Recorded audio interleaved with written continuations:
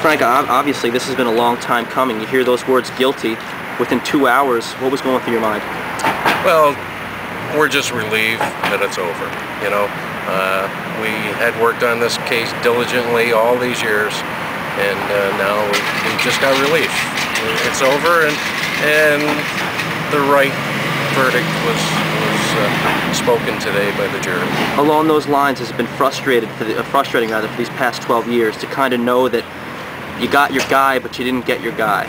Yeah, it was. I mean, we suspected Michael, you know, shortly after the incident happened, and we concentrated on that.